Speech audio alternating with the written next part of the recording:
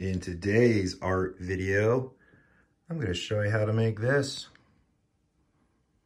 But we've got to go over a few things first. And I got to show you how to use some new products. So stay tuned. Man, that's hot. Good boy. Hello, and welcome back to another video. Okay, Jax, you're here too? Okay. All right, in today's video, we're going to go over P.H. Martin's Spectralite acrylic inks.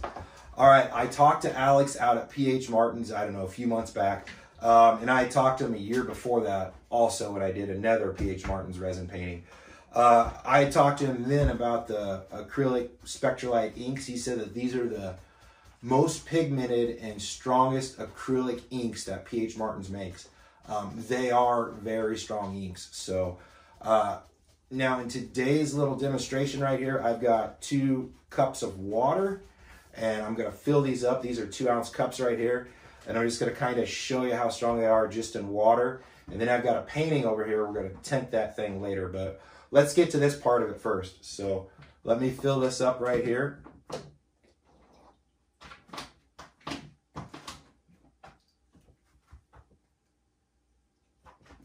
And then I'm going to put 1 drop of each of the inks in the water. So there's just 2. I just got 2. The colors are grass green and true blue.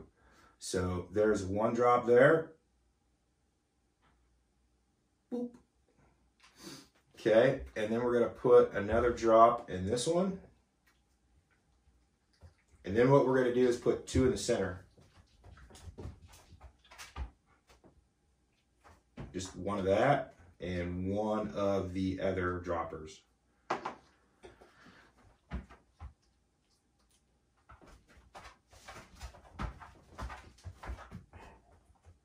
Bam. Okay, there we go. All right, now let me mix these up together and then we'll kind of go from there. That one's mixed. This one's mixed. Oh, I splashed a little bit. And this one's mixed. Okay, so you have to imagine that this water would be your resin. It's pretty close. I've mixed some of these up already and it's pretty close to the same true color. But now we use 2 drops in here, and sometimes you've seen me in paintings adjust on the fly, you know, and use more clear and kind of get stuff to the colors that I like it. So what we're going to do is I'm going to dump this into another cup. And as you can see, it's not opaque, but it's not translucent.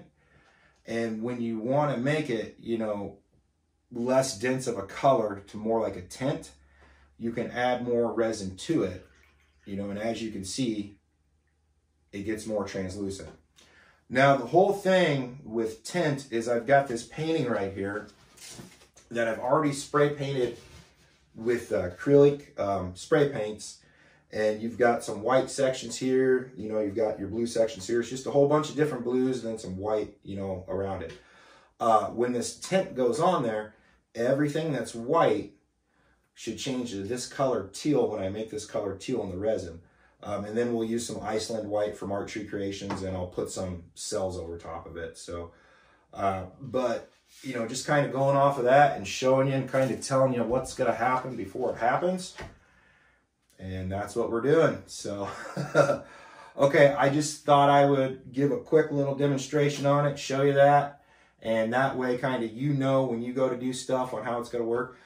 Checking stuff out in water, it's not a bad idea. And you can kind of test some stuff before you get it in your resin, because resin's way more expensive than what water is. I would say, you know, with translucent stuff, you're pretty close most of the time. If you go with opaque pigment, you really won't have an idea. But with this translucent stuff, you're going to be pretty close to what it's going to look like in the resin. So, okay, just thought I'd tell you that, and let's get going. So, okay. Okay, so this painting is a 23-inch MDF round that I made myself. It's got browned over edges on the sides so the resin flows off of it. It is on 1/2" MDF. So right here, I'm just mixing up some Pro Marine Supply resin. I used 22 ounces, 11 ounces of A and 11 ounces of B, so equal parts of each. I'll tell you what, I mixed up way too much, so I'm still trying to get the math calculated on these rounds right now, but I made some molds, and usually when I make molds, I give those out at the art shows just to the kids and stuff, you know, so leftover resin, why let it go to waste? Okay, so in here, I'm adjusting the colors, and I figured out I had too small of a mixing stick. This is a 16-ounce cup right here, and it's filled, you know, pretty full. So I ended up putting approximately 4 drops of each ink into this, and then mixed it, and it became the teal color. And then as I'm mixing it, you'll see me here soon pull the stick out and just kind of, you know, test it, see what it looks like, and then kind of go from there. So one thing you got to remember when you're putting color in to your resin, you can't really ever take it out. So once it's mixed in, just remember that. But right here, you know, like I said, I just keep adjusting and looking at it, putting it down on the board and seeing what color tint that I like that goes over the spray paint. And that's what I got. So that's kind of how I did it. So I find the color I like, mix it in there, make it strong enough, you know, and then boom, we put it all down. So same way I kind of paint with the other stuff, but with this base coat acrylic spray paint, you know, that I've painted on there before I put the resin down, gives you kind of like a free layer to add depth and kind of do what you want. So kind of a nice little technique, and I'm exploring this technique right now. And then today also I tried paper Dixie cups. I think I just picked them up at like the local supermarket or whatnot. But yeah, I wanted to try to make some thinner lines, and I've noticed my plastic ones, they'll crack sometimes. So just wanted to try that. I have some paintings that I'm going to be doing some thinner lines on here soon. So I'm like, well, might as well get them and try them. I did try a new heat gun today by Win, and I didn't really like it. I was having some trouble with my torch too. The head was, you know, all resined up, so I had to go to my baby torch. Didn't really like that one, so I actually stopped in the middle of this painting, went and found my pliers, and then the part on the top that, you know, mine's got a little screw dial that will adjust and, you know, lets it open up. Okay, all right, I'll quit rambling. Back to the painting, though. I noticed that I mixed my white up, you know, not strong enough. And then plus right here, I think I'm running out and going to grab the pliers to fix the torch or whatnot. When I come back in here, I'm going to mix the white stronger with the Art Tree Creations pigment paste. And don't worry, at the end of the video, I'll kind of show you, and we'll go over all the products and everything again. I'll show you kind of what the pigment paste is in a photograph. So right now, I'm just changing out my gloves and mixing up more of the white. I did that. Boom, now it's stronger. You can see how much more opaque it is right there. And then I'm just, you know, tilting it and torching it. And then that way, what that does is that'll create some of the cells. Okay, so I'm just, you know, rotating the painting around and kind of getting it to where I want it at, and then just putting the cells kind of like wherever I kind of see fit. And then I'm, you know, like I said, I'm practicing on making the thinner lines and stuff like that. And then I just, you know, I didn't really have any rhyme or reason where I was putting stuff at, just kind of put it where I thought my eyes would go. And I know you guys have heard me say that, you know, a lot, but that's, you know, kind of how I feel. And I just kind of go with where I see the stuff going at. Right here, coming up here pretty soon, I'm going to use a technique with some more of this. I mixed up a little bit more with like the same kind of a color for the turquoise again with the inks. And then right there, that's going to kind of push the resin, that straight line of the colored resin right there. And then I'll go through it, pop the bubbles and stuff. But that'll give me some of the lacing on the backside. And the reason I did that is because on the right-hand side of the painting, it was getting kind of too close for where I liked it at on the, you know, on the placement on the white. Just what I saw with my eyes, you know, so that's kind of where I put it at. And then here's one of the thin lines, you know, and then I just heat it and sell it out. And I think I bumped that with my finger down there on the bottom, so that's why I added a little bit more resin to it. But yeah, I just kind of added some cells, and I'm like, oh, let's continue the line all the way to the center.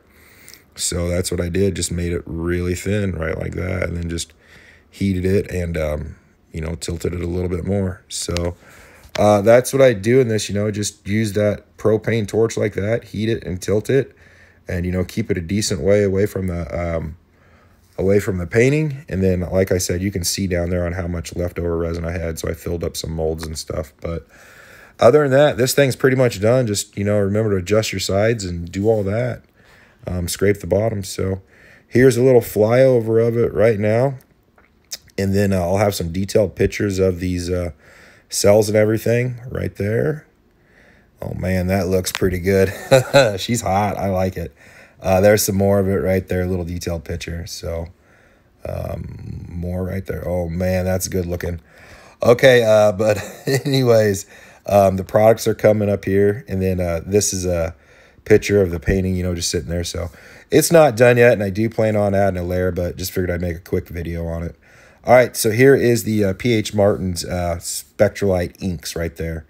And then there is the Iceland White, and then the P.H. Martin's to kind of show you the dropper. Iceland White's a pigment paste, so it looks like that on your popsicle stick. So just thought I'd show you that. Okay, I'm back. Okay, so I'm back. So I just tinted that, put some cells on it, kind of did all that. Looks like I'm going to have to give it a flood coat, but I plan on layering this one anyways. I just don't know when, but I'll get to it. So this, the P.H. Martin's, you know, Spectralite inks, the acrylic inks, they worked really, really good for tinting it. I had to adjust a little bit on the fly, add a little bit more, stir it in. Then the Iceland White, you know, it worked perfect kind of for making the cells and the lacing and everything else like that. And with the tints being so translucent, you can kind of see a lot of the lacing a lot better and everything. So, okay, this thing's still curing. Just figured I'd finish up this video. I don't know when I'll get to the second layer, like I said, but it's a good looking painting. So you can see the different shades of blue, the different hues, everything like that. Torch and tilt method again, nothing, you know, nothing too special about that. Tried out a new heat gun. I don't know if I like that one at all or not, but I don't know. I'll give it another go or something, but yeah. Pro Marine, good resin. Art Tree Creations, Iceland White, made all those nice cells. It's a pigment paste. And then the tints, you know, so that's what we got. But yeah, okay. All right, I'll link everything in the description below. If you like this video, please like, subscribe, and yeah, there you go. So, all right. Thanks, everybody. Bye-bye. Okay. Thank you all for watching, and I'll put some more videos up here. I hope you learned something today. And if you like what I did and what I showed, please like and subscribe, and feel free to leave some comments down below. I really do appreciate that. Okay, stay safe and have fun. Make something beautiful. Bye-bye.